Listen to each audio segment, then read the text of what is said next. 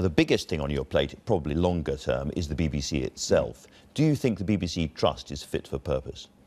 I think the BBC Trust plays a very important role. One job I wasn't expecting as soon as I took the role was the resignation of Lord Patten. And so what I'm really focused on at the moment is finding a replacement for Lord Patten, finding a new chairman, and whoever that is, I want them clearly to be the best person for the job. But that's going to take up quite a bit of my time over the coming weeks. And by and large, do you think that the Trust should stay as an organisation? Well, these are decisions. I think that's a very important decision, and that should be looked at when we have the charter review. As you may know, or some of your listeners may know, there's a charter that sort of sets out exactly how the BBC works.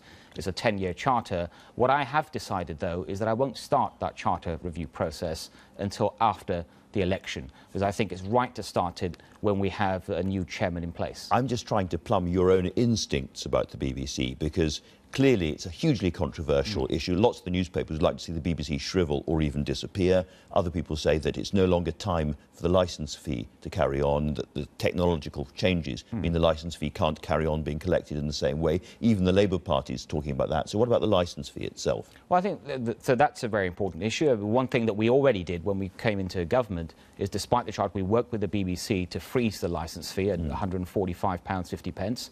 I still think that's a large amount for many families up and down the country. Incidentally, Do you think it's too high?